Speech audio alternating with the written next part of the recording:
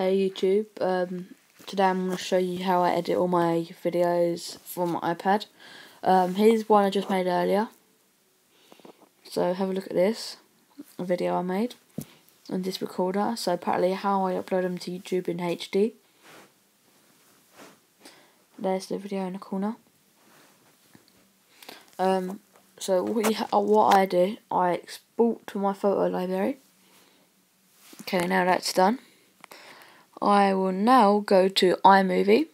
You can use Spliss, but it won't be HD. So always, this imovie is worth buying. It's only $2.99.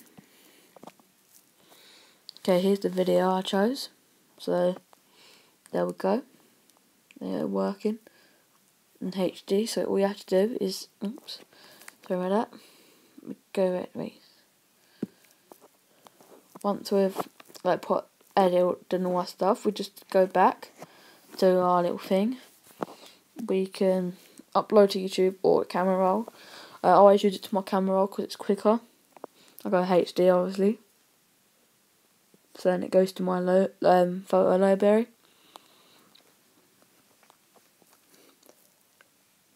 It's not as long, but I always use 720p. Okay, now that's done, we can go to our photos. So there's the video we made earlier.